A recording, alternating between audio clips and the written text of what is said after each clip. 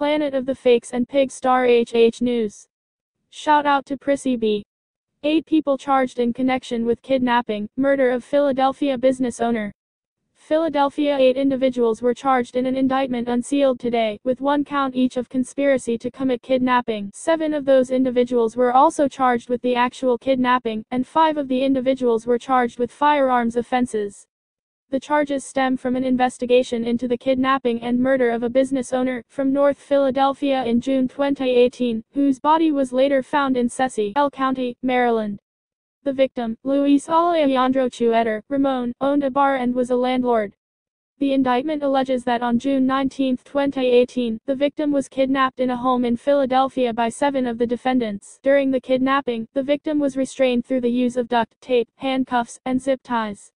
He was transported to Chester County, Pennsylvania in the course of the kidnapping, and ransom calls demanding hundreds of thousands of dollars were made to the victim's wife, and to an associate of the victim. His wife reportedly paid ransom, but the victim was not returned. During the kidnapping, the victim was shot and killed, and his body was dumped in Maryland. As alleged in the indictment, these ruthless individuals are a serious threat to the safety of our neighborhoods, not just in Philadelphia, but the entire Mid-Atlantic region, and beyond, said U.S. Attorney William McSwain.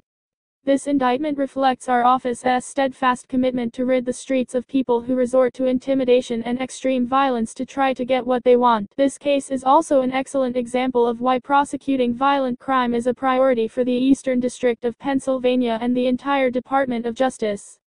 I want to thank our law enforcement partners in Pennsylvania and Maryland for their hard work investigating this heinous crime. Anyone willing to abduct another human being and try to trade their life for money is a danger to society, said Michael T. Harpster, Special Agent. Are now facing charges in connection with the kidnapping and murder of a North Philadelphia business owner. Alejandro Ramon of Bucks County, who owned a bar and was also a landlord, was kidnapped during a meeting on June 19th of last year on North Orkney Street.